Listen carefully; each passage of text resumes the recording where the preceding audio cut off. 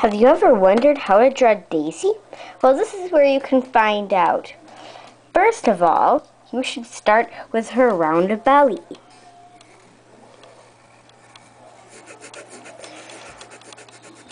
You should color it in right away. That way you can remember what colors her belly is and stuff like that. Once her belly is finally colored in, next step, you should draw her head. It should be a round, medium-sized circle. Don't color the head in yet. Next of all, try drawing her neck. Do 2 lines right about there and color the neck in black. If you were wondering why I didn't want you to color in the head right away, it's because you need to draw her eyes and stuff first. Otherwise, it won't turn out that well. I'll need a brown colored pencil because Daisy's eye color is brown.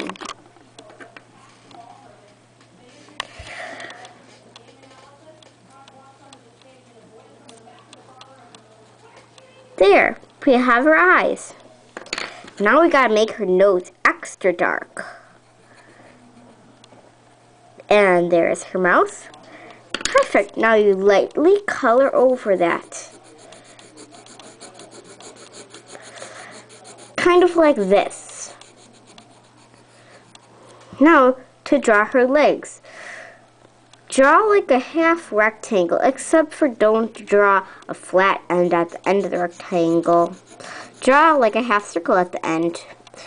You need 4 of them, but don't work ahead because first, on one of her front paws, she has a white paw. You should go like have a line and then color in the upper part. Then draw the other leg.